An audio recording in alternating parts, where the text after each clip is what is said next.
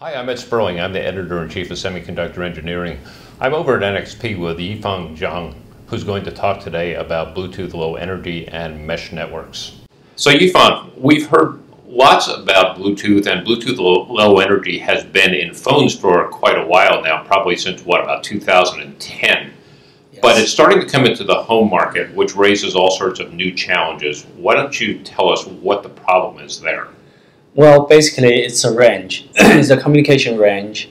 And in the home, normally you have a very complicated structure, and the wall bounces the waveform, and so you don't have very good signal reception. And then you, on the other hand, you want the device to talk to the smartphone. You could be anywhere inside the home, while the device could be somewhere else in the corner.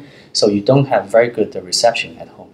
So therefore, you need some kind of relay to get the signal to the phone and back to the device itself. But there's also more nodes than what we typically deal with in Bluetooth Low Energy, right? Yes, yes. So when we start to define the standards, the intention is not to build a network. Bluetooth inherently is a point-to-point communication system, start from day one. But nowadays, because of the application demand, so we start to think a networking for Bluetooth system. So what do you draw out what a designer would actually be looking at when they're developing a chip and developing a network here? So let's say this is at home, and where you have your let's say you have your light bulb here that you want to control. This is your kitchen, and while you are probably already in your bedroom and about to sleep, and you want to use your cell phone, you want to check whether this light in the kitchen is still on or off, and if it's on, you want to turn it off, because the structure is so inside the home, the structure is so complicated. Your waveform probably won't be able to get it directly, but rather bouncing back and forth and until it goes there. In that case, you won't have very reliable radio communication over there, so you probably will not be able to reach the signal, reach the light bulb here. Somewhere in the middle, you need a relay device. Let's say here you have another relay device where you can communicate to this device, and this device can relay the signal here, and there is a back. So typically when we design Bluetooth Low Energy devices, a lot of this stuff is dark. The silicon is dark, the stuff is off. How does that affect the receiving of that signal? Well, that actually has been addressed by Bluetooth Energy already.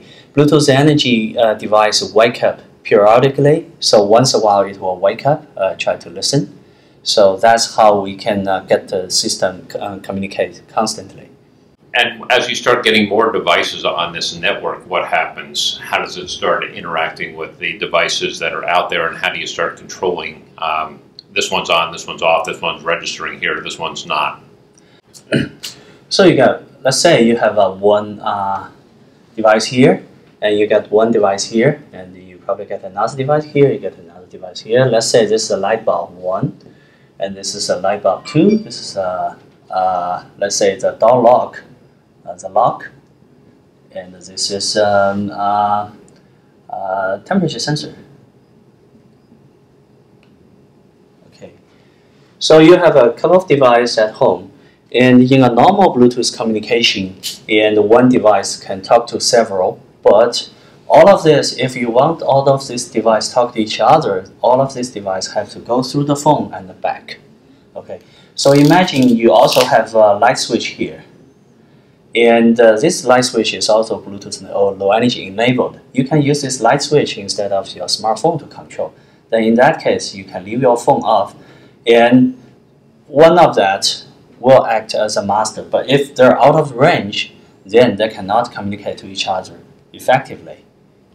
If they are out of range, does it tend to deplete a battery or draw more power than if they are not? Yes, so if they're out of range, they will try a couple of times to get back, to try a couple of times to connect with the master device. If the timeout, then they will start to advertisement again, try to search to join another network.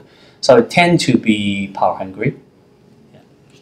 I think anybody who's dealt with a home setup on any electronics has come to the conclusion that none of it actually works together. How do you overcome that? Basically, by tying a lot of the stuff into the same network, you're solving some of that problem, right? Yes. So today, there are solutions out there. One device send out signal. Everybody else that can listen, can hear this device, will pick up the signal and forward the message to the others. So by doing so, you can sort of pass the signal along. But the problem is that because all these devices have to listen constantly, which is power hungry, and also when those devices pick up signal, they will broadcast simultaneously, which generate a collision. So you will not have reliable communication in the channel. So in other words, you don't have a guaranteed message delivery system. So a lot of the solutions that have been developed in the past, though, have typically been the same problem as you've had with a car, right? Which is you never really expected it to be connected to anything. Yeah. Now everything that's out there, including your light bulbs, will be connected. And all of a sudden now you have a much more complex system that you have to deal with. So there's got to be an efficient way to connect all these devices such that it is power efficient and it is scalable and also it's future-proof. One thing that is required on this is a security piece. How do we build that in without sucking down too much energy? Yes, security is also part of it. There will be authentication scheme, there will be encryption scheme, all involved in this. Yeah, and the authentication and the security only applies to those devices that has been connected. We now have a communications vehicle for this, at least. So we have the Bluetooth Low Energy standard. We have a mesh network. But will everything actually work together? One of the problems that I think a lot of people are frustrated with in the home is that you're going to your TV, you've got a stereo connected to it, and suddenly you have 4, 5, 6 remote controls, and none of them do everything. Are we getting to the point where we're going to have some standards here, and will this help? Well, at this moment, I would say things are still ongoing. There will be a couple of standards coexist. And that's because, for example, you have smart TV and you have gateway and you have set-top box and all those at home based on different standards. Those legacy won't go away in a day. But we see the trend of converge of all of these things, try to unify into one common platform. Not necessarily one common underneath technology, but one common platform such that device can talk to each other, interact to each other. One other term that's come up here is flooding. What exactly is that, and how does that apply here? Oh, flooding means one device, let's say this one, try to pass a message to L1. There's no direct connection. Instead, it just broadcasts signal out. Whichever device that can hear this one will pick up the signal and the forwarding to the next one, and on and on.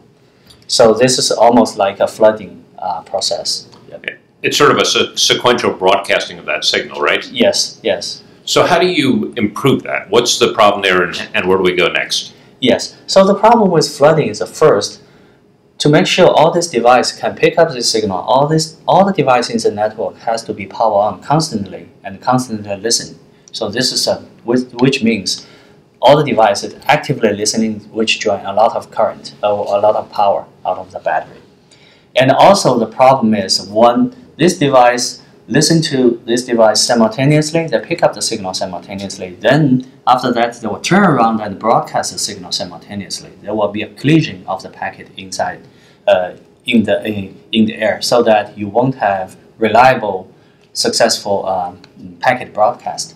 So that again would be a waste of the power, because if you don't have the reliable packet, you have to constantly send the message until you get the feedback, say the message has been delivered. So there are a lot of redundancy and overhead. So basically what you've done is create a giant net and granularized what goes onto that network. So you can actually pick out the individual devices and when they're communicating. Yeah. How quickly is that rolling out? Are we just at the very beginning of that? Yeah, we're in the beginning of that, and the Bluetooth mesh activity is just at the starting point. We see the market pickup, we see customers looking forward to it, and at standardization in Bluetooth SIG, we're also actively working on this. Will this be applied into any other markets as well? Do you see this potentially as cars connected to cars over a Bluetooth network? Well, there are technologies dedicated for the car. Inside the car, in the future there might be a mini network, and so there is a possibility that the mesh network can be used. How about other applications?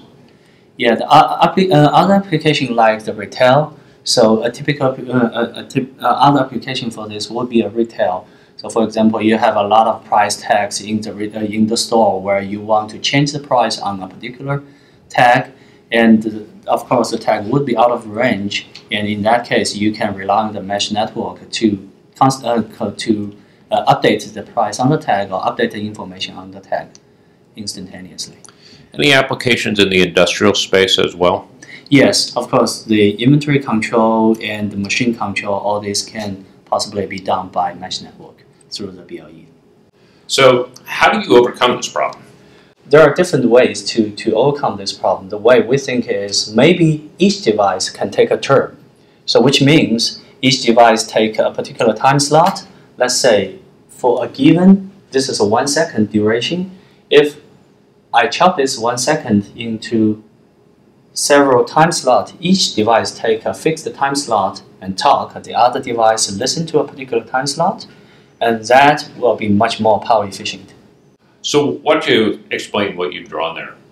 Oh, so in a typical Bluetooth Low Energy chip, you will have an integrated software stack, a Bluetooth Low Energy stack, and with a GET interface to the profile. So the Bluetooth Low Energy based mesh is built on top of the GET interface.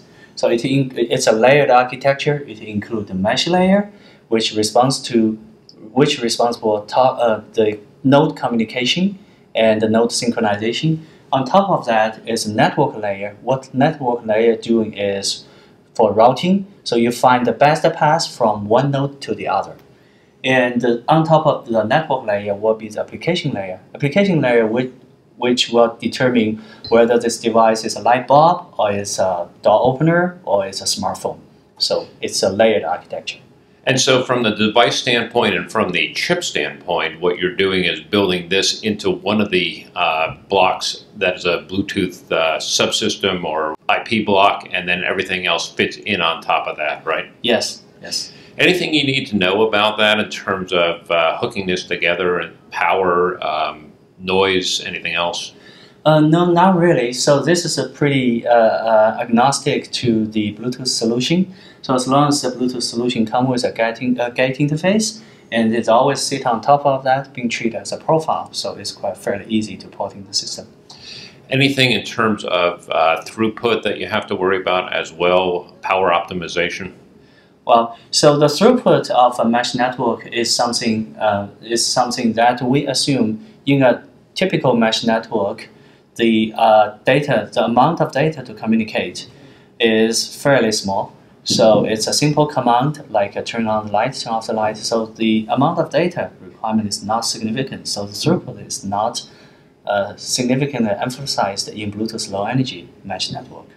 Yifeng Zhang, thank you very much for your time and great explanation. Okay, thank you.